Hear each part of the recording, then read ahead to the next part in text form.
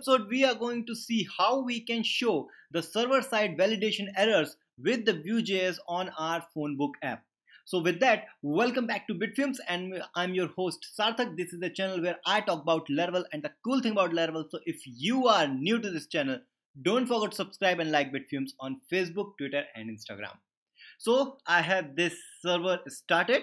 Let's go to localhost :8000, then go to Phonebook, and here we have, let's go to home, and if I click on add new, and I have missed out this phone, okay, then if I click on save changes, it should return some error. Let's open the console. We are having some error, but we are not showing that here. So what we have to do, we have to create the validation. So I will open a new terminal or command prompt if you are on Windows machine. Then here I will say PHP artisan make request. Hit enter, and we have to provide the name of this request also. So let's say Phonebook request. Okay, so hit enter and it's created. Let's open this project in Sublime. We have this here.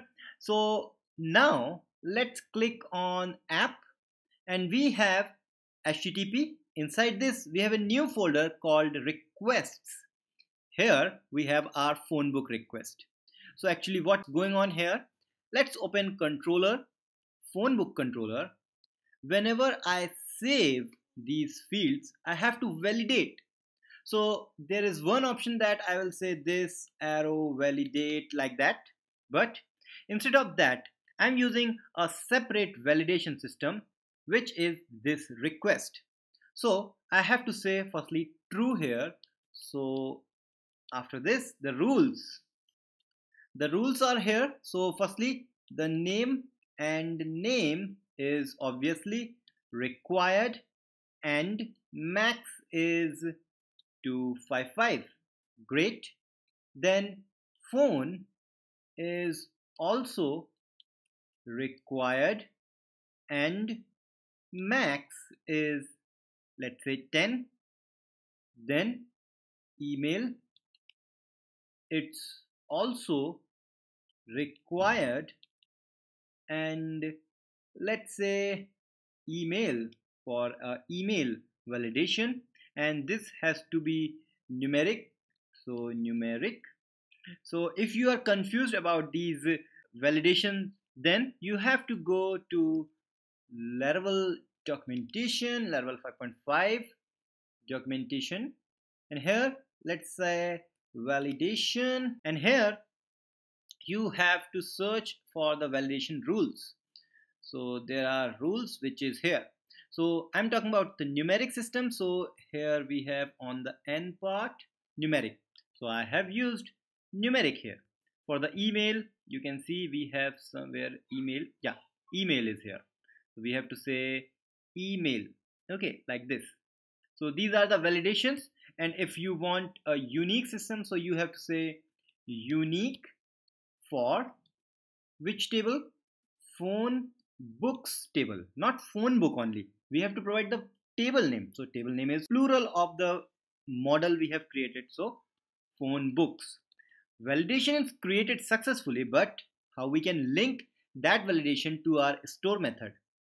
We have to import that Phonebook request. So here I will say Phonebook request, and let's say, yeah, Phonebook request, correct name, and let's import this at the top.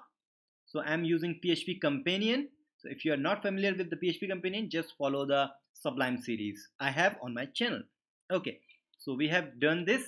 Let's now go to Chrome, go to this system, clean up the console. Now you can see the phone is empty, having no field. I will click on this save changes. We have unprocessable entity, and now if I click here, we will get on the network tab. Click here once more. You can see we have the error which have a message called the given data was invalid. For the phone book, the phone field is also required. The phone validation error is here, phone field is required. But we have to tell our app that there is some error and we have to display that error. So what we have to do? We have to go to Sublime and now open resources folder, assets, JS, components, and as everything is on our model, so let's go to model, and that model is a add.view. So whenever we have some error in this add.view, whenever we are getting the data or whenever we are posting the data via Axios post request, we have this catch part where we are catching the error and console log the error. That's why we are getting the error on the console whenever we have some problem like this.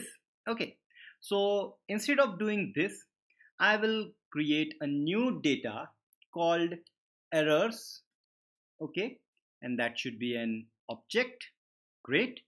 And whenever we have any kind of error, I will say this dot errors is equal to error dot response dot data. Okay, so now go to Chrome and reload the page, but before reloading we have to run our npm watch command. Okay, so npm run watch, so it will going to compile everything. So everything is compiled now, and let's now go to Chrome. Hard reload because maybe Chrome has cached our app.js file, so we have to empty cache and reload that. Okay, so now go to View tab, and if you have not installed this View dev tool, just go and install and search for Vue.js Chrome extension. It will give you and install that. Okay, so you can see if I go to this add component, this error is now empty. Okay, that's fine. But if I click on save changes, once more click this, you can see we have this error, which is like errors having many things: email error, phone error, and name error. So what we can now do, let's go here and we will say data dot errors. Now what will be the change in this process? Let's reload once more. Hit on this add component, click on add new, click on save changes, refresh by clicking this, and you can see we don't have extra inside array of the errors. Okay, so that's why I have used response.data.error here. So everything is fine, we just have to give error here. So it's very simple. What we have to do, we have to go here and just after this input box, I will create a span, or not a span, I will create a small tag either. Then I will say v if. I will only show this one if errors, is that errors? Yeah, errors dot length is greater than 0. If this is true, I will say here inside these curly braces errors dot name. Okay, maybe I can use here errors dot name also. That's good. So reload the page, add new, hit save changes, and yes, the name field is required, it's here. And what the problem here, it's coming inside this quotes and braces, so I will say I will get the first one. That's very nice. Reload once more, add new, save changes, and yeah, we have. But let's give this a class of has text danger.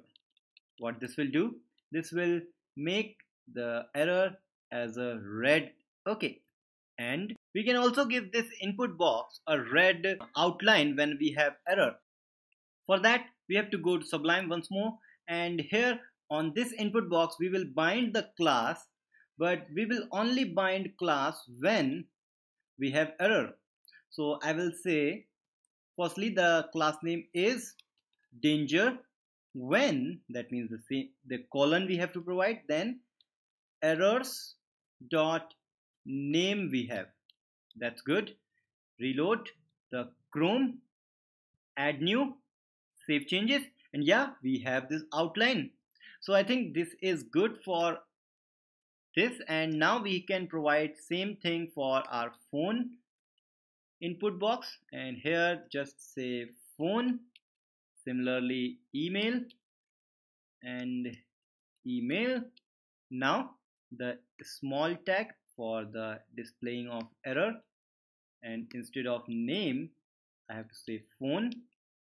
Similarly here, instead of name, email. Everything is set. Reload, add new, save changes, and you can see the name field is required, phone field is required, and the name field is required. So we have done the validation system, and obviously you can provide the user side validation so that even user cannot submit this empty fields. I have a Vue.js validation system video on my channel. You can search, or I will give the link in the description. You can check out that, and we have done all these things, and surely in the next episode I'm going to show you how you can show all the posts we have in our database inside this list. So if you have any doubt, feel free to message me and comment me, and don't forget to subscribe, like Bitfumes on Facebook, Twitter and Instagram. We will meet in the next episode. Till then, goodbye.